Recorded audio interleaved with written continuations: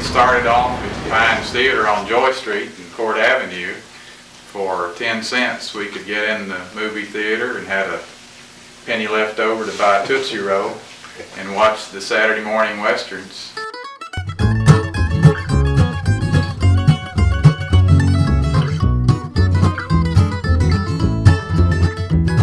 Sevierville is one of the oldest settlements in Tennessee with over 200 years of rich history. Although the generations and its memories have begun to wane, some structures from this bygone era still remain. My name is John D. Waters, Jr. We are in my office here at 107 Joy Street, Sevierville, Tennessee, which happens to be the place I was born 87 years ago in this house. But I've lived here in Sevierville all my life, except for some time I spent in the Navy during the Korean War, and then some time I spent in Washington, D.C. with the Appalachian Regional Commission. The Pines Theater was converted by my father. It had been an automobile dealership. There, where it is now at the corner of Court Avenue and Joy Street. It was a good sized building, except it had to raise the ceiling because the ceiling inside the movie had to be bigger than the ones they had. So they added about 5 feet on it and then raised it. I remember the Pines Theater as a young boy growing up in Sevierville. There were 2 theaters in town. There was the Pines and the Park at that time. And children could go to the theater at that time for 25 cents on a Saturday afternoon, and I remember many times going to see Roy Rogers, Gene Autry, and other cowboy-type movies at the Pines Theater. Of course, I was about 16 years old, but I became very much, I was the one that really opened up and closed up, so to speak, and we had a sweet shop where we sold candy, and my mother actually did all the booking of the films. And they had a little bit of a different situation. They started on Saturday at 10 o'clock in the morning and ran until about 11 o'clock that night. That was in the day of the singing cowboys. And usually Saturday was a cowboy of Roy Rogers, Tim McCoy, Tex Ritter, some of those, whoever was popular then. And then on Friday nights, we tried, and not every Friday night, but on Friday nights when we can, we scheduled a country music show. Just happy to roll, singing a song. You know, we were kind of new in opening up a theater, and certainly a sound theater. And when my dad built the theater, it had a big curtain that came over the stage, and then there was a kind of a gold and silver curtain that just closed over the screen. And you close the screen up when you're having a down. And then we didn't have any controls, switches on the back there to open the main curtain. And it had to be done from the projection booth. He's way up, you know, way up in the ceiling head. So I always had him, he had to stand and look out the window there, and when they started playing, I said, just start playing, and he'll hear it. And it turned out real good because it was a good way to open up. They were there, and they came out and they started playing, and the curtain was closed, and they started playing, they played for a few seconds, and then the curtain opened up. So really what was an accident turned out to be a pretty neat thing. While they had the motion pictures, they also had a good deal of live entertainment. And I remember Homer Harris and his Trick Horse coming to do performances there, and kids just loved him. And again, we could get in for 25 cents, and often they would have a feature and live entertainment on the same day, especially for kids on Saturdays. Mostly it was a country music store. WNOX had what was called a midday merry-go-round, where they had a bunch of country music stars that played on there, and we used them. But we were able to also occasionally get somebody out of Nashville, Grand Ole Opera, or somebody just on tour that found out we were doing that, and we would tour them and put them on a Friday night. And it became very popular. A lot of people came to see the country music stars of that day.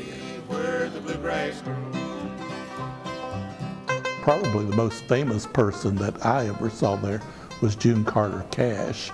This was before she married Johnny Cash, and she used to perform some on the Kaz Walker show. This was between husbands at one time in her life, and she performed there at the Pines Theater. Of course, getting the personal appearances by the stars were big items. I well remember one of the biggest things that we ever had was we happened to be able to book Tex Ritter. and he, of course, was a singing cowboy, and he turned out to be well acquainted. I got well acquainted with him, and he was just a great guy. By the line that he drew with his sword when the battle was nigh. We had a lot of the country music stars that came from. Roy Acuff played the Pines Theater.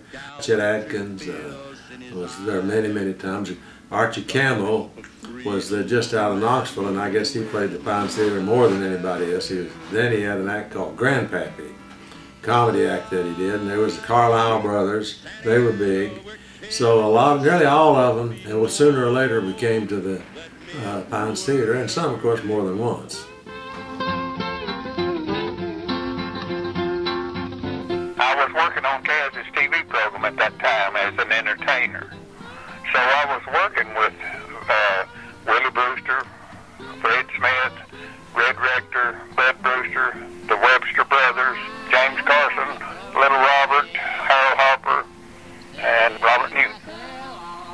Now, the Pines it was going on maybe a little bit before they took it over, because Bud said that he thought that Carl and Pearl Butler may have had Dolly Parton on that show before she started coming down maybe to Kaz's show, and she started coming down there at 11 when she's 11 years old. I talked to Bud about it, and of course he was there every Saturday night, you know, unless they were playing someplace else, and when they started that, they usually wouldn't book anything on Saturday night because of the Pines Theater.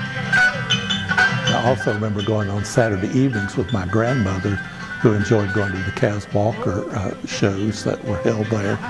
And his entertainers were very familiar to audiences in East Tennessee because he had an early morning TV program on one of the local stations. And he would bring that same entertainment that performed on his morning shows up. And people were familiar with it, and they really enjoyed seeing those Kaz Walker performances, the Brewster brothers. I remember a guy by the name of Little Robert that used to play.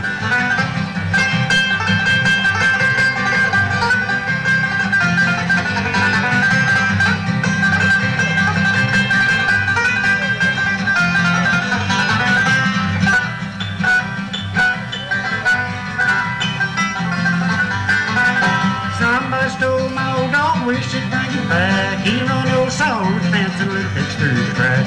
Whoa, me kicking me, whoa, me rustling. Ain't got time. Well, I'm Roger Ball, and I live in Nashville now. I've been a musician there since I said early 70s, and grew up here in Sevierville. Was born here in Sevierville, but was a musician here and moved out there in '74.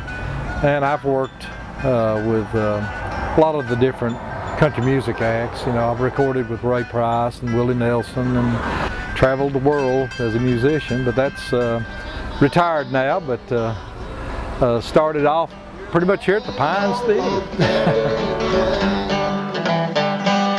My dad's name is Jim Ball. He was a musician in the Knoxville area during the music scene back then.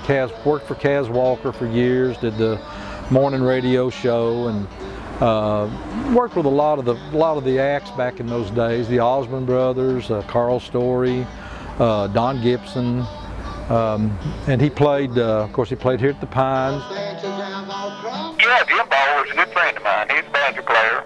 I'd go up and hang out with him. Jim was there before I was, and Jim was there in probably the 55 or 56 or 54 or something like that. I remember he had a RB100 banjo. It was a little Gibson banjo with little dots in the neck of it, you know.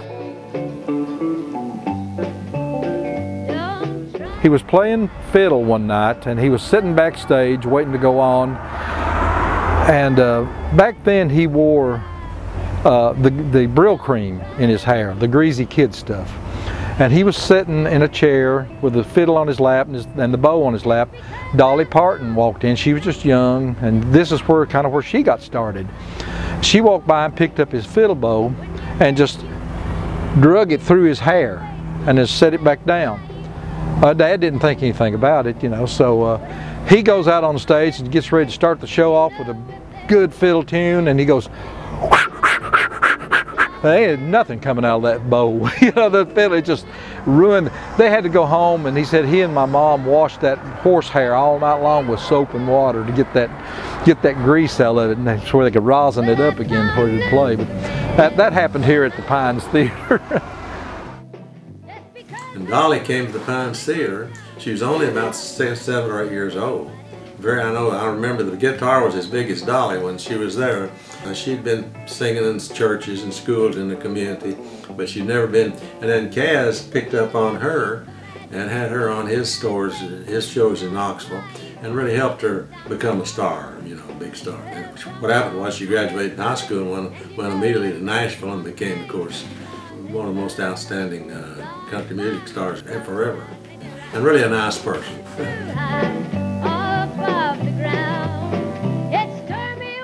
Back at the time when I was working with Kaz Walker, I started when I was about 10 years old, singing on radio and television. And the Pines Theater, they had downtown Sevierville, and Kaz used to bring his show up from Knoxville on the weekends, so I was singing with that. Dollywood has made a conscious effort to highlight Sevierville as it was when Dolly Parton was growing up. And I recently wrote some material that they put on panels that are now hanging in Red's Cafe, or Red's Diner as it's called at Dollywood. And they have the Pines Theater because Dolly performed at the Pines, and they have the Red's Diner because Dolly loved to eat the hamburgers at Red's Cafe. When the theater was done, there was a stairway that came right down this side, and we took it off because that's where the balcony, there's a little balcony part of the theater where we could seat a few people up there. But the main thing was just to have the projectionist booth up there, you know, because it had to be elevated. Well, this building here was here just like it is now. This wall was here, and this was the entrance. But of course, when you got back just a little bit behind that, where that is, you were on an incline that you walked up, and then you started the auditorium. But this was there was 2 restrooms, and this was for the sweet shop, and the ticket booth was just rented right here. You walked right up to this. Of course, there's a big marquee, and then you went in, bought by the sweet shop, and then you kind of made that incline until you got just a little bit behind there where that wall is, and then you were up enough so that you started back down. The incline started back down for the auditorium, so people could see. When the country music people would drive up and park there and put their equipment, you know, out into a door and end up on the stage.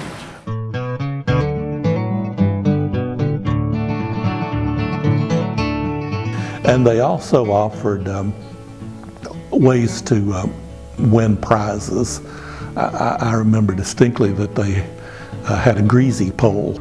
I remember the greasy pole that was in the building, and on intermission, these guys, they would put I think a $20 bill on top of the pole. It didn't go all the way to the ceiling, but it went really, really high. Which was just a big long pole and with grease on it, and if you climbed to the top of the greasy pole, there was a $5 bill on it. And people would line up to climb the greasy pole. And these guys would come in, I remember they'd wear swimsuits, just the bathing suit, and they'd try to climb that pole and get that money. And it was funny to watch them, because they would just maybe get a third of the way up, and here they come, you know. It was Fred Smith and Willie Brewster. They would have shows up there, and when they put the greasy pole in, they were sitting in the aisles in the floor. You couldn't get them all in.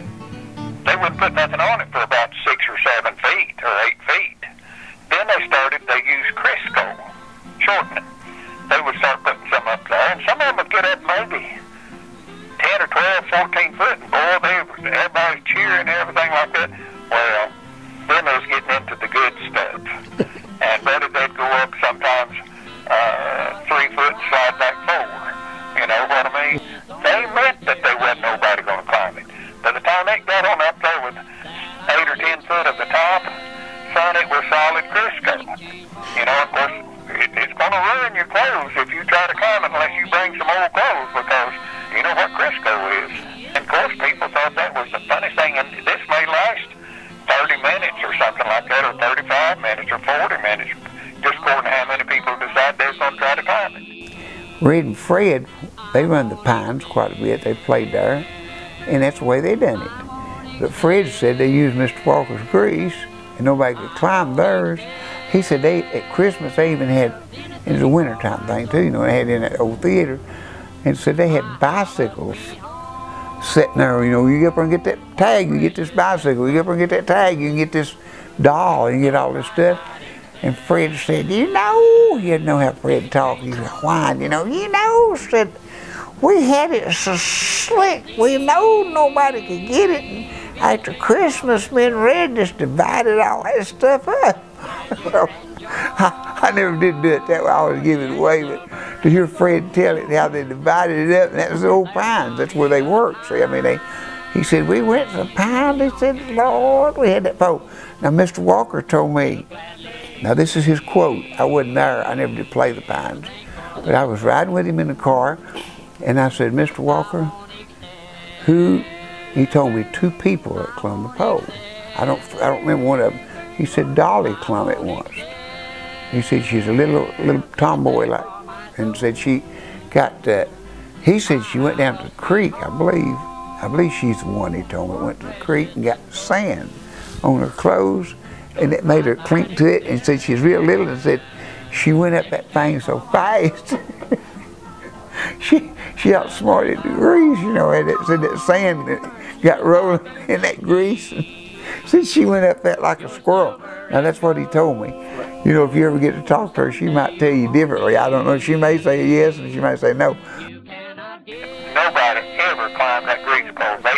They actually didn't have money on it. They just said they was $500, but they had bicycles and other things that people would donate, toasters maybe, or prizes to go along with the $500. And when they got done with it, Fred and Willie G divided up the bounty, you know, back there. Because Fred had kids, he took the bicycles home with him, and I don't know what Willie took with him, but they never anybody ever climbed the greaser pole. No price I'd accept in exchange for my soul. Pines really was short-lived. It opened in the 40s, it closed in the 50s. It wasn't around a long time. But when it opened, motion pictures was the thing, and then TV came along. Come with me, and I'll show you what every one of you can do single-handed. Here. Within a few short years of its opening, and TV pretty much replaced movies, and people just quit going. 4-speaker sound. It worked real well until long about 19, and I'm not sure about this date, to be honest with you, but it'd be close to 55, 56 and 7, especially maybe in there. What happened, of course, was television became very big. It finally got to Knoxville, and we had good television here. Maybe the three NBC, CBS, and NBC, and ABC. But really, it really began to work on the small town theaters, because those were people that came home and didn't have anything to do at night and came to a movie. And that was just, you know, that's what really our crowd was. And they were staying home watching the film. And it just kind of it went petered out, so to speak, you know, finally that it got so the crowds were so small. And there was another theater in town, the Park Theater, when we closed, and they operated just a very short time, maybe a year after that, and they closed. Of course, small town theaters are just generally gone. By the time I was 16 years old, I had, luckily for me, I was 16 and I had my driver's license. You had to drive to Knoxville to see a movie because both the Park and the Pines had closed in Sevierville. The attendance fell. Once there was TV, you know, attendance fell. There was also a theater in Gatlinburg back in that same time period, and it closed, and then there was one that replaced it sooner than there was in Sevierville, but there was a good number of years that there was no theater left in Sevier County. You still see, if they like the Tennessee Theater in Knoxville, of the big boys that stayed over for certain reasons, and that's coming back to the big set where you have a theater that can show 6, 8, and 10 different movies. Of course, we could do none of that, and you had to have a totally different, all kinds of equipment, different place usually. different place where you had parking, so even the big town theaters really didn't handle that well. You kind of got out of town, so to speak. I was still quite young when they closed the Pines, and they converted it into a roller skating rink, and the kids in my age group would go there to the Pines to roller skate. Of course, they had taken the stage out, so you see, we were down to a bottom floor, concrete floor, which was there with the automobile business, because this elevated floor was wood, you know, and he put another floor in there and had a skating rink. It didn't last long, but it lasted a few. You know, they kind of like movies. They kind of went their way too. Come and go. Yeah.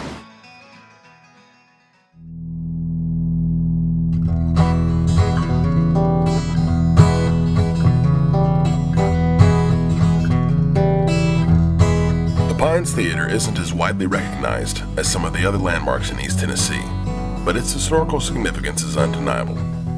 And as long as it remains standing at the corner of Joy and Court, it will remain a perfect time capsule from the days of old.